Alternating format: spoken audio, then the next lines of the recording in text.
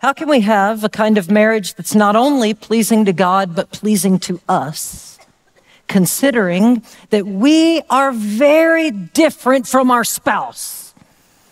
When I say that, I think of this old story of this young couple, and they're about to be married, and they're engaged, and they've been through all of the pre-marriage counseling, but each one of them have a secret.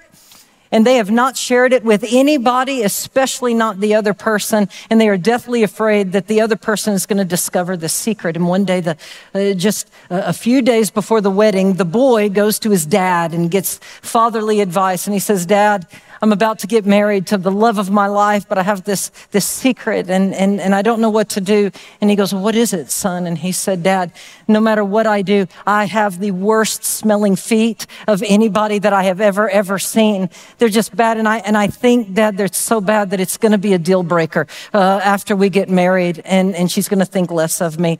And he says, "What do I do?" At the same time, the girl had a big secret as well. And so she goes to her mom and she goes, "Mom, I have this problem." And her mom is concerned and says, "What is it, sweetie?" And she said, "When I wake up in the morning, I have the worst breath you can imagine. And I'm afraid that I'm going to wake up and there's the love of my life, and I'm going to, see him and turn to say hi or give him a kiss, and he's going to run away from me."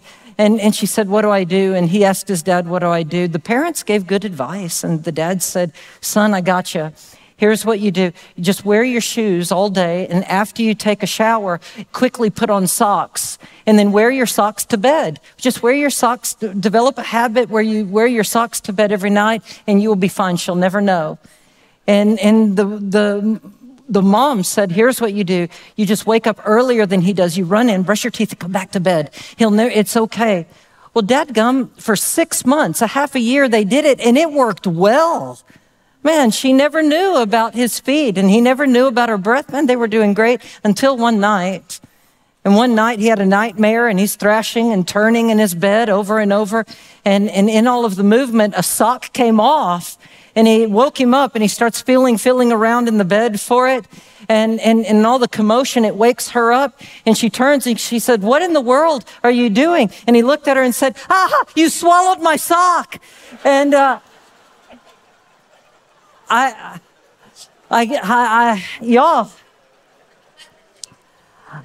I think about that when I think about how radically different we are. And the truth is that we are all imperfect. Amen? We all have smelly feet and bad breath. And we cannot achieve perfection. But that doesn't mean that we have to settle for anything less than God's beautiful and wonderful design for our marriage. And there is something that you and I have often gotten wrong, and Christians have gotten wrong for a long time about God's design that has caused many of the problems in our marriages. And we're going to talk about this. This issue has been a cause for infidelity. It has been a cause and often at the root for bad communication. It has increased spousal abuse. It's increased narcissism and selfishness. So what I'm about to tell you this morning, I want you to hang on because it is a very, very big deal. We have messed up God's design and it's killing us. It's killing the marriages in this room, and it's hurting people. And so what we have to do is obviously say, well, what is God's design? So we're going to look at God's design first, and then we're going to explore exactly how we messed it up. And then we're going to think about, well, what are our solutions then for this? And I want you to know the reward for y'all sticking with me and working and giving this sermon a shot, the reward is going to be better than you ever could have imagined. And I don't believe that I'm overstating that. So please give God's word in this sermon a chance today. And so we're going to find the design of God. And where would we look? I think we need to look for God's design first in two bookends. How God designed things at the very beginning, and the design for marriages and relationships, and the design for men and women that he is bringing us toward in the end. Genesis is the beginning and heaven is the end. How God made us and where God is taking us as humanity. And so when we think about the beginning, we think of Genesis 1 and Genesis 2. And in Matthew 19, Jesus points to Genesis 1 and 2 and says, look, this is your ideal marriage. This is what you're supposed to move toward. And in Genesis 1, of course, you know, God is creating all of the heavens and the earth. And every day he does so, he says, he smiles and says, this is good. But then on day 6, he creates man and women. And when he sees them and how they exist in the world, he says, no, it's not just good. This is very, very good. And then that's Genesis 1. In Genesis 2, it continues this idea of the creation of man and woman. But Genesis 2 tells it very differently from Genesis 1. In Genesis 1, Adam and Eve are created on the same day, day 6. But in Genesis 2, Adam and Eve were not created on the same day. Adam was working the land, naming all of the animals. And he does that for a good while before the woman is actually made in Genesis 2. In Genesis 2, Adam is working and his work is a blessing. He's naming all the animals, spending time with them. And God notices something that has not been said since the beginning, because at this point, this is good, this is good, this is very good. It's all good, everything is. But then for the first time in the Bible, God notices something that's not good. And it says, God noticed this, and it was not good that man was alone. He noticed that there was no living being in the world that could be side by side with man, that man was deeply and profoundly lonely, and he needed something. And even God's own companionship. Remember, God would come down and walk with Adam in the cool of the mornings and in the evenings. God was Adam's companion, and yet not even God's companionship was everything that Adam needed. Adam needed somebody like himself. He needed another human being. So God created woman and he created marriage. And unlike all the animals, she was absolutely perfectly matched. They were so similar, but they were so wonderfully different at the same time. In Genesis 2:18, God describes the woman like this. He said, the woman is his suitable helper. And the King James Version says that she is his helpmeet, from where we get the word helpmate. That the woman is man's helpmate. Now, the Hebrew word for helpmate that's used there is the word Ezer. Everybody say Ezer with me. Ezer. Ezer. The easiest Hebrew word you'll ever memorize.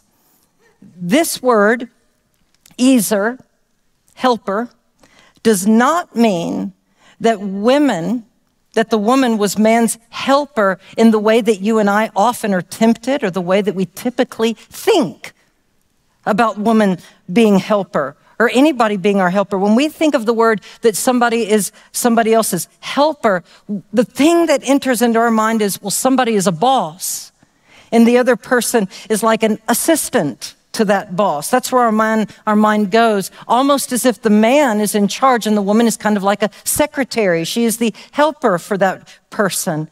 Some people take that idea and then they go even further with it, and they read this to mean that Eve's whole value, she gets her value in her support and help of that man, and that without him, she wouldn't even exist at all.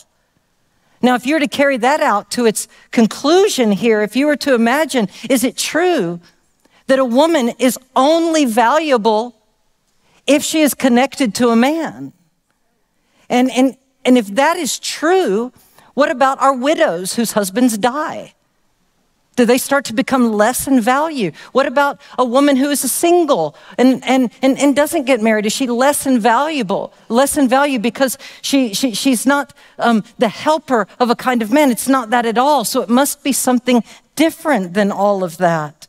But some people see this and they think that she has to be his aid and back him up in everything, as if she's subordinate all the time, that he orders and she obeys.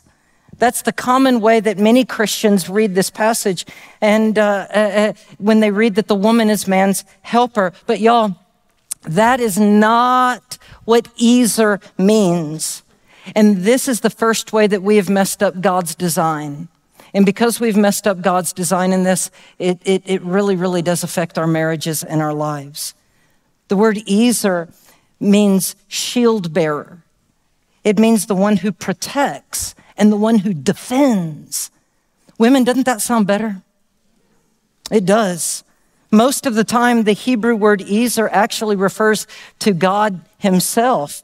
Like in these passages, let me show you. In Psalm 46, it says this: God is our refuge and strength, an ever-present Ezer in trouble, meaning an ever-present help, that God is this. And that's the word that was used for what a woman is. Look at the next one, is Psalm 121. Again, I lift up my eyes to the hills. Where does my Ezer, my help, come from? My help comes from the Lord, the maker of heaven and earth. This is the connotation, women, that really you're supposed to be able to be. Carolyn James has a book that says When Life and Beliefs Collide, and she said that of the 19 times, of the 21 times that this word Ezer appears in the whole Bible, so it only comes up 21 times, but 19 of the 21 times, the word has a military, strong, battling connotation with it. Like when Israel is in trouble and they need a strong God, not a weak God, a strong God to come to their aid and save them in their moments of need. This is this strong idea. So by using this word, Ezer, with its military ideas, God is trying to say this, that the wife is supposed to be a powerful ally, standing beside, fighting together with her husband for the values of the kingdom of God and the values of their own marriage and family. And if we let Scripture interpret Scripture, and that's always the best way to do it, Ezer means that God made women to be a fellow warrior and a worker with man, not inferior, wonderfully different, thank God, but an equally gifted partner created in God's image who will fight the battle for God's kingdom with men so that God's will might be done on earth. You see, a woman is not lower than a man, not spiritually or hierarchically lower in any of those ways. She is a perfect and much needed partner for the man. God designed it like this. He designed it so that men and women could have a kind of relationship where they depend on each other and lean against each other for reciprocal love and reciprocal help. And the wife is doing the same thing. The wife isn't below. She is his Ezer. And so many Christians just blow it right here, and they get it wrong. And they start to see a weird kind of hierarchy. God created man and women with equality in this first bookend. But now here's the other bookend at the very end. God's design further is seen in the last book about heaven, Revelation. I want you to picture what heaven is going to be like for a minute, because we're told to live out heaven. Picture what heaven, when you think about heaven, is your picture of heaven that men are going to rule over women in eternity? When God is sitting on his throne in heaven, is that the picture? Do you have a picture of a spiritual hierarchy where even in heaven, men are still above women and have authority over them even in heaven? If you don't, and I certainly don't see heaven like that at all, we don't see it that way. In fact, when somebody does see it that way, it is more akin to an odd Islamic view of men and women, where women serve men forever. A good Muslim man, Sharia law and their sacred text says a good Muslim man is going to get all of these virgin women who are going to serve him for all eternity. That's their idea of heaven, but it's not Christianity. It's not our faith.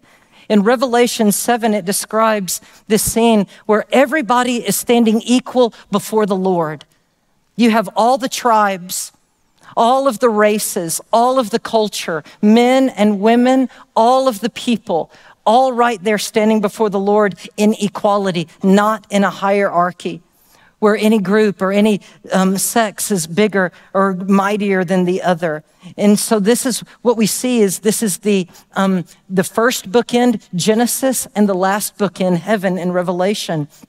So the question is, how do we live out this biblical design as we live in between the bookends, in between our creation and in between how we're going to be? And here's why we often so get this wrong. Our problem and the reason we miss it so often is because we are still living in the effects of Genesis chapter 3, when man and woman sinned and it messed up God's design for their life. When they sinned, this is what took this beautiful, equal place and it messed it up. And here's what the Bible says. Look at this. This is in Genesis 3. This is what the Bible says. When sin came into the world, because of sin, to the woman, God said, you will have pain in childbearing, and your desire will be for your husband. And he will what? He will rule over you. Rule over you. That's not how God created it. This is what happened because of sin. It's not the beginning, not anywhere close. And it's not where we're headed in heaven. And it's not what Jesus pointed to in Matthew 19. The sin, what it did, it got it all wrong. Sin comes in and then men start ruling over women. And then it says, and her desire will be for her husband, which means that because he's starting to rule over her, she will battle back and try to rule over him. And now they're fighting with one another. So there you go. The battle of the sexes begin. Let's get ready to rumble. And they go at each other from then on. And when you take two different people, one with smelly feet and the other with bad breath, and you stack on top of that this sinful inclination to see who's in charge all the time, who's going to get the final say and who gets their way, then you get disaster. You get disaster. And this is what caused men to want to dominate. It's sin. This is what causes a radical version of feminism. A radical version of that, where they're not just fighting for their own right, but they're fighting in radical feminism to actually overcome and to rule over men. And so we see this. When we see these things, we see them all over the world. Where in the world do you start to see this kind of men will rule mentality? I see it in the Middle East all the time. Have you noticed how women are treated there? That when the Taliban took over Afghanistan, who were the first person who were kicked out of schools? The girls. The women were kicked out. It's like they were too invaluable to have a real education. That's what they were doing. That is called patriarchy. Patriarchy. Patriarchy describes any culture where men are naturally given a status above women. Patriarchy is the result of sin. God didn't create it that way. It's not the direction he's taking us. But we see it in these places in our world. Thank God our country is not that way. I wish. The truth is that our country has struggled a lot. It took us a long time to give women a right to vote. And they still fought it. In the very end, when they finally voted on all that, and a lot of men still voted against it. There's a lot of men who'd probably vote against it today. It took women a long time to be able to get into a lot of schools. Baylor University didn't invite women to join schools at the beginning. What we did was we created Mary Hardin Baylor. Mary Hardin Baylor was made as a woman's school. We sent all of our girls to Mary Hardin Baylor. The preacher boys at Baylor needed somebody to marry. So they created Mary Hardin Baylor in Belton, and then you have Baylor and Waco, and they would all meet and have dates in Temple and try to spend time with each other there, meet halfway. We've missed it too, and we've missed it so much as Christians, even in our enlightened culture.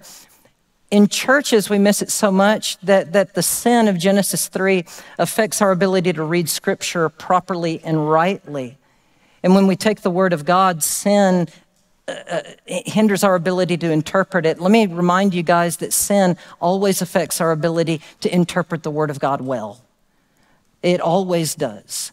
And here is one way that because we've put on these lenses, how we have taken a passage of Scripture and twisted it out of its context and created something with it that was not God's design. Watch this. Ephesians chapter 5. Look at this. Ephesians 5, verse 22. I have it on the screen right here. This is a famous passage. When Christians often talk about marriage and life and love and all of this, they go right here. Well, how do wives and husbands need to go? They go to this, and they go, Ephesians 5:22. Wives, submit to your husbands as unto the Lord, for the husband is the head of the wife, as Christ is the head of the church. And the husbands are to love your wives as Christ loved the church and gave himself up for her. How many of you have heard that quoted before, seen that before? Okay. And many of you, when you see that, it's like, this is the quintessential verse. Here's how to have a great marriage. Here is what women have to do. And here's what men have. The women's job uniquely is to submit, because he didn't say men should submit there. The women submit. The men uniquely have to love. And then people create all of these reasons why it was unique like that. They'll say, the reason that women have to submit but not the man is because what men really need is somebody who will deeply respect and listen to them and obey and do what they say. And that's really what men need, that deep kind of submission from somebody. And really what women need is not all of that. Women just need affection, to feel loved all the time. And so they say, and they divide it really hard.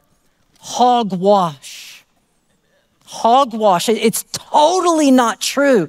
It takes Scripture way out of context, and it ignores all the other Scripture that talks about these things. The Bible doesn't say, men, you're the only ones who have to love. Wives, could you imagine if you don't have to love your husbands?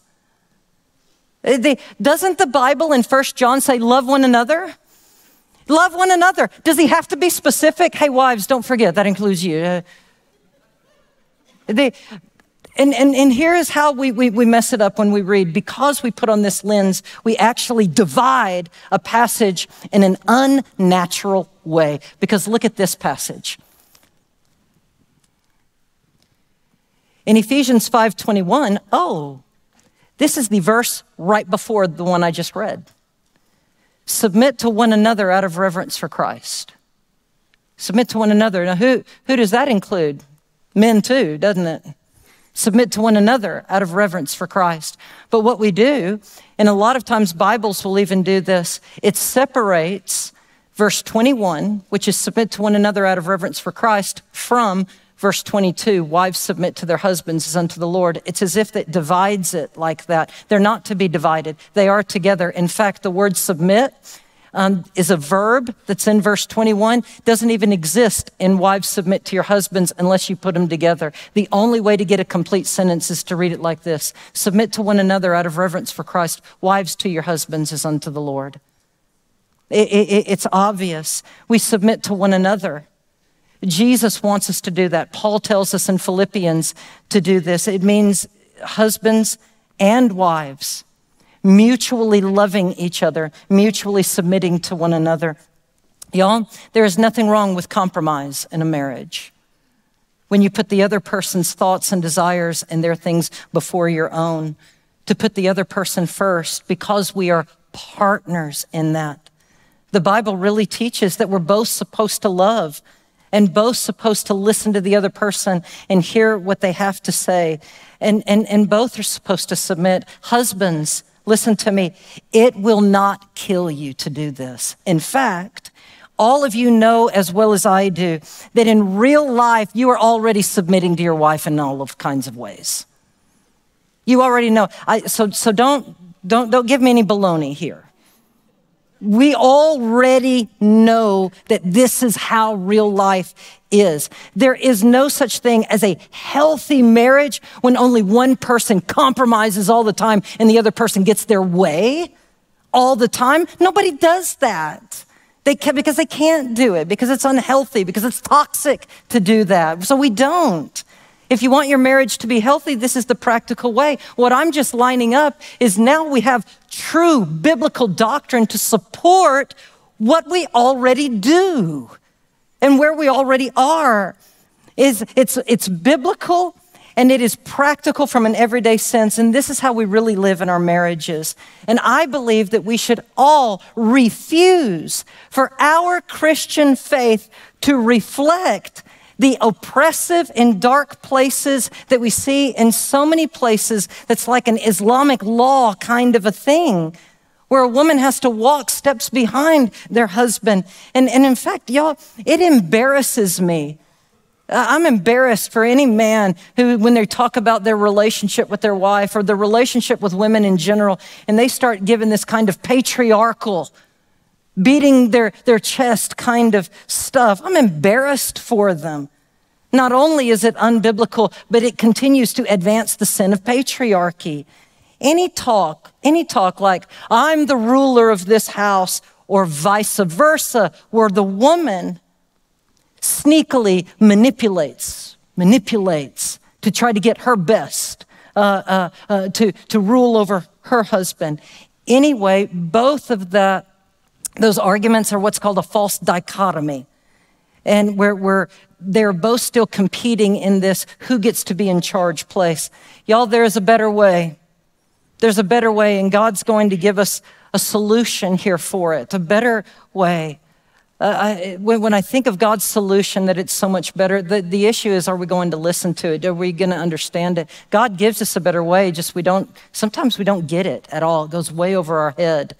When I hear about we have a good solution, but we don't get it, did I ever tell you that story about a couple who goes to counseling one day and the wife is just lifeless. She's lifeless and she's struggling and she's just there and her head is down. And the counselor's doing everything he can to try to give life to her. And finally, at the end of the counseling session, the counselor gets up from around his desk. He comes over and he gets her head and he just kisses her right on the mouth. And man, it was like life came back into her. It shocked her and her heart was beating. She goes, oh my goodness. And then he looked over at her husband and he said, you see, this is what your wife needs. This is my prescription for her. And the husband says, well, I understand, but I work a lot during the week. Maybe I can bring her in to you on Mondays, Wednesdays, and Fridays. It's horrible, isn't it? God says, here is a solution, but we don't get it. God's solution is that we can live in a way that moves us out of Genesis 3, and we can experience the first bookend and the second. Here's the way we get out of the first bookend. Yes, sin came into the world and it messed up men and women, but y'all, praise God. The Apostle Paul says, we do not live in the place of sin and the consequence of sin any longer. We are set free from the burden of sin by the power of Jesus and the blood of his cross, and living in the power of his Holy Spirit and his resurrection. We don't have to live a life of sin any longer. We can go back to the way that it was created at the beginning. Through Jesus Christ, we're not living in Genesis 3. Second, well, what about the last bookend? When we picture heaven, Jesus said in the Lord's Prayer, when you pray, you say this, Lord, thy kingdom come right now on earth as it is in heaven. So when we picture heaven and this beautiful equality between people, then what we do is we bring that, and as Christians, we begin to live that out. That's the solution, and this is how we do it. It is the solution for many things. Here are a couple of them. This is the solution for lust. Because then a person of the opposite sex, if you start in this theology that I'm giving to you, and men, you don't see yourself as a hierarchy above them, where the role of women is to serve. When you don't start there, it gives you a solution for lust. Because a person of the opposite sex is now your equal in value and status, not a person submissive to you so that you can objectify them. When we come to this place where men, the women here with us, they are our sisters. They're our sisters. And they're with us in this. And it means men are your brothers. It's also this, it is a solution for women all over our world who feel a need to weaponize sex. In history, when women have not been given equality, they have sometimes used the power of sex to give themselves a voice and opportunity. In patriarchal societies, often women have had to resort to sex as power. And that's not the way, that's not the reason that God gives sex to us. And it's not to be used as a weapon for power. Imagine though, y'all, a world, imagine where women are 100% equal in every way. And then they don't have to use their body as a collateral to give themselves a voice and to give themselves an opportunity and a chance. Prostitution goes away. Abortions go way down. Here's probably my favorite one, and I think this will strike home with all of us here because it's very true. This is the last solution, and it's my favorite one. When we get this equality thing right, here's what it achieves. It is a solution for every Christian marriage where the husband feels like a failure because he doesn't feel like he's living up to being the spiritual leader of his house. And his wife constantly criticizes in her mind and maybe even verbally and thinks and says to him, you know what, why aren't you doing this spiritually for us? And why aren't you doing this? Wives, all of you wives, let me ask you, has there ever been a moment in your mind when you thought, maybe you didn't even say it, but you thought, I wish my husband were a better spiritual leader? Husbands, has there ever been a moment in your heart and life where you thought, oh, I'm not the spiritual leader I should be? Man, and I know this happens. I know it does. A long time ago, we had just moved into the building and a good friend, a Christian husband, came to see me. And he said, Ross, I can't do anything right for my wife. I work hard and I'm faithful to her.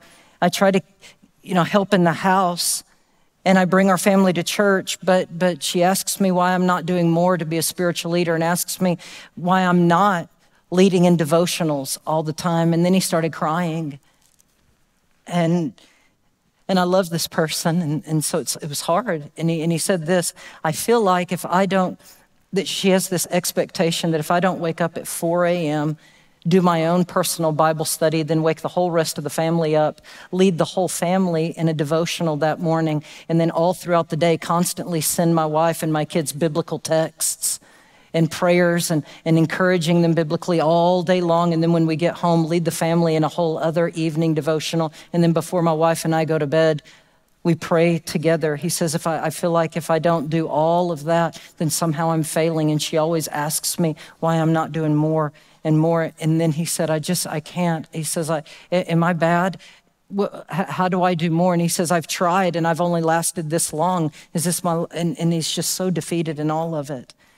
All of that argument and all of that frustration and all of that comes from this odd idea of a spiritual hierarchy that they believed in, where the wife needed her husband to be this as if he is some kind of mediator between her and God, to act as a priest kind of over the family.